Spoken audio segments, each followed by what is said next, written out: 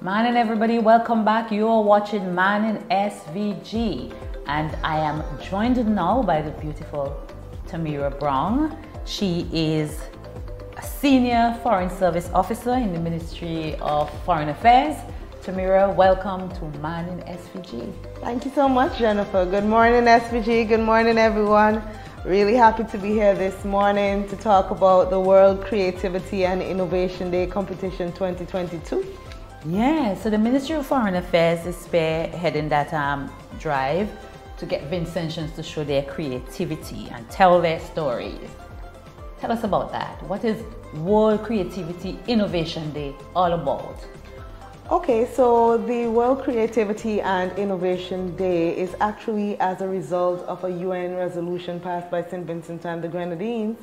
And what we do is encourage countries across the world to utilize that day to showcase innovation and creativity. In St. Vincent and the Grenadines, we would be having this competition this year, which is a special edition because we know the last year has been somewhat special.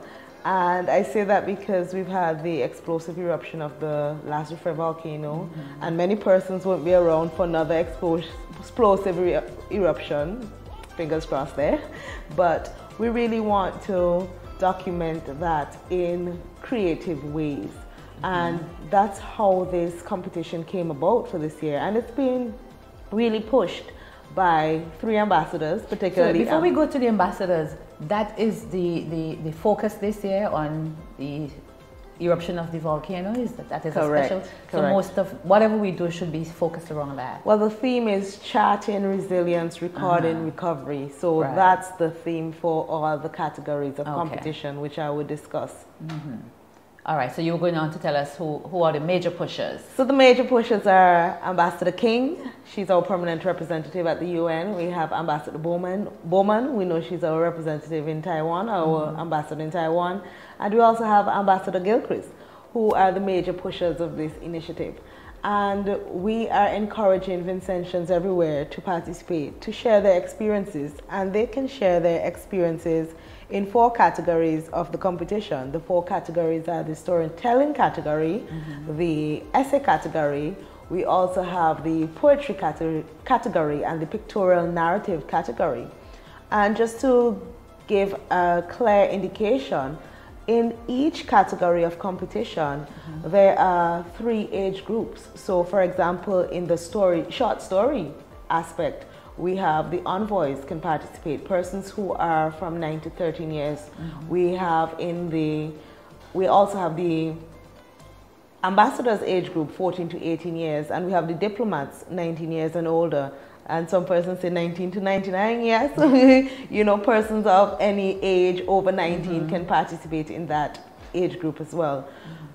Persons have also been asking if it's okay for them to not only tell a short story or write in the poetry category. They can compete in all categories that they wish to compete. We're not limiting anyone to any one category for the competition. Okay, so we had this World Creativity and Innovation Day pushed through the United Nations.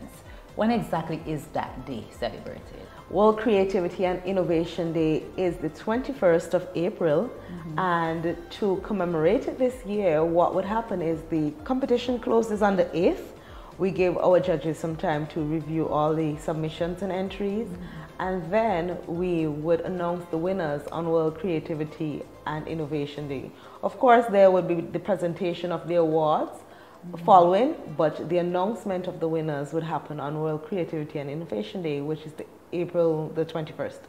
Okay, so that is what we are doing in St. Vincent and the Grenadines. Do you have a sense of what the rest of the world might be doing? Not at this time. Quite a few other countries are usually engaged in different expos and exhibitions. But to say that one country or the next is doing a specific thing, I haven't looked around to find out what other countries are doing for this year. Okay, is this being pushed in the schools to get the school children? Of course, we want our Vincentian students to take part in this amazing opportunity because really and truly, the experience through their eyes would not necessarily be the same through the experiences of an adult. So we want to hear from our students, and they are open to participate in any category. I actually like the competition because it does not only give room for the writers, but those who are artists as well can share submissions. For example, you know, I know when the volcano erupted, a lot of students would have taken pictures. They can submit their photos in the pictorial narrative aspect of the competition. If you're not necessarily a short storyteller or an essay writer, you can also consider the poetry aspect of things. Of course, there are guidelines, and I'm sure you can go to the Ministry of Foreign Affairs and Foreign Trades social media handles to find out more information. But it's really open to everyone. And why we thought it was fitting to do it now is because we don't want the stories to become diluted. We want to be able to capture the very essence of how Vincentians experienced the 2021 explosive eruptions, and in the immediate aftermath, what stories they have to share as a result. Right, it is still fresh in their minds. It is still fresh in their minds. And we don't want to lose those photographs. We do not. And everything else that comes with it. We will be sharing the guidelines on API's page as well, so persons can go there and see what the rules and guidelines are for the competition and the different categories in which you can participate.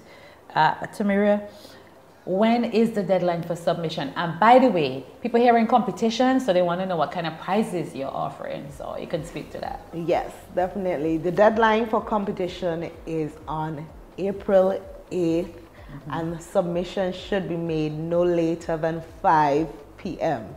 April 8th, submissions no later than 5 p.m. So we encourage persons, you have time now, think about what categories you may be more inclined to participate in, and start putting your thoughts together, putting pen to paper so that you will be able to participate. All submissions must be made to an email address.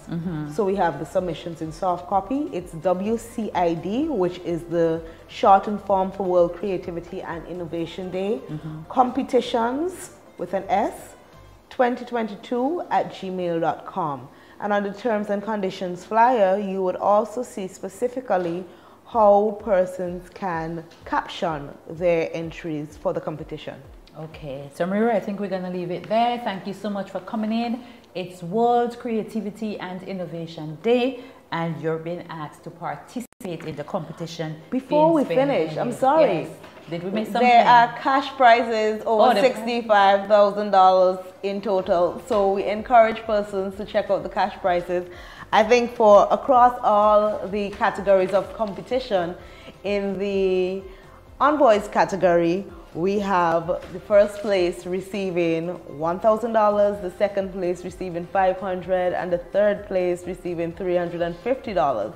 So in the 9 to 13 years category, that would be something that I'm sure would get the children excited. And there are up to 5 consolation prizes of $50. We also have in the ambassadors category, that's the 14 to 18 age range.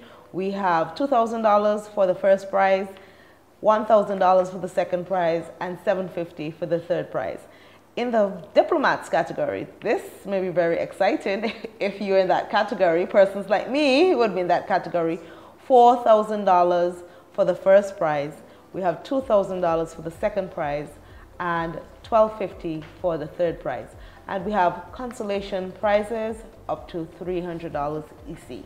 So I think on that note, the persons would be very happy to participate, and I want to thank you so much for having me here this morning. Any questions, feel free to reach out to us at Ministry of Foreign Affairs and Foreign Trade at 456-2060. Thank you. Thank you again, Tamira. We will be right back. Stay with us.